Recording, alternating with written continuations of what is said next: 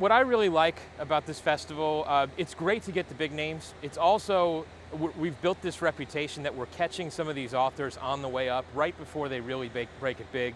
Eleanor Brown is one of the examples. Bringing her here in conversation with Ron Charles last year was great.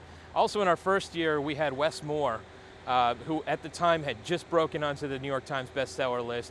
Now he's gone on to have a show on the Oprah Winfrey Network, and he's just going gangbusters. So looking back on it, it's real neat to see what our authors have done and who our attendees could have discovered at our festival.